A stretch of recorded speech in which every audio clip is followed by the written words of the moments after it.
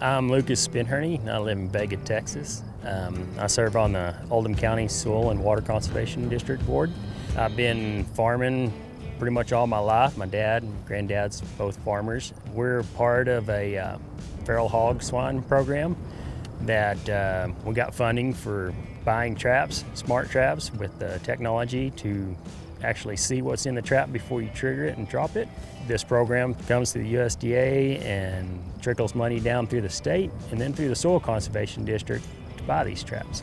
My name is Shannon Rowley. I'm the District Conservationist in the Vega Field Office. Here in Oldham County, I help with the technical assistance to the producers who are interested in this hog trap program. So the Feral Swine Eradication and Control Program was established in the 2018 Farm Bill.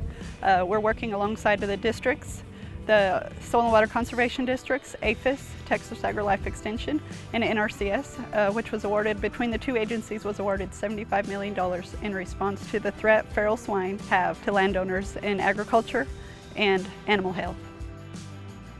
My name is Mike Caldwell. I'm a resource team leader for the Natural Resources Conservation Service, and I have 6 counties in my team. And Oldham County is one of my counties that we are working with on this pilot project. They had enough funds to get 8 traps for Oldham County to start with. There will be 8 traps in Hartley County, and then Potter County, they'll have 6 traps that they are working with to start out. The traps we got, they are smart traps. They have the capability of a live video feed. Live video feed is most important on getting the whole sounder in the trap at one time. So we don't want the producers to drop the gate on just the first 2 or 3 pigs in the trap. We need to train them long enough until we get the whole sounder and be able to remove whole sounders from the population at one time. So feral swine pose a big threat to agricultural producers, not only on cropland but on rangeland. Here in Oldham County, I work with a lot of ranchers. And I've been on their place in just a normal rangeland field where they've rooted up the entire field, and it appeared that a plow went across that field. So that alone, and just on the grazing side of it, takes a lot of grazing away from cattle. On the cropland side of it, you know, they can ruin a whole crop just in a matter of no time. It's kind of hard to put an actual monetary value on it, but it is possible they can do up to $20,000 to $30,000 of damage in one single field if they continue unprovoked on it. I think that a lot of people don't realize, probably in Texas, the southern part of the state, there's probably a bigger population, and up here they're kind of just getting started. I think that if people were able to see what hogs can do, the destruction, it would be like somebody coming in and tearing up your lawn every day or every night, and then you'd have to get up and see your lawn destroyed.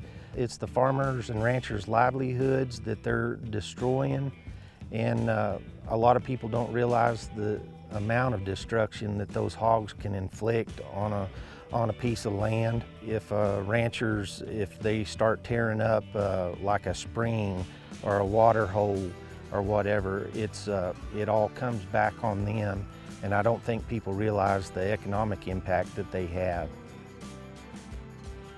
They reproduce up to 3 litters a year and can produce as young as 6 months old. They can breed. They can have up to about 8 to 10 piglets at a time, and so the reproduction of them is so massive that if you don't control them, the population just explodes. There is people that are unsure of us trapping these hogs or harming them. I would just have them consider the damage they pose to agricultural crops alone. There's 89 million in damages in grain crops alone. There's damages to livestock, young wildlife, nesting birds. Across the state of Texas, there is water quality threats with E. coli that they're responsible for. So they're a big problem, and I would just have them consider that.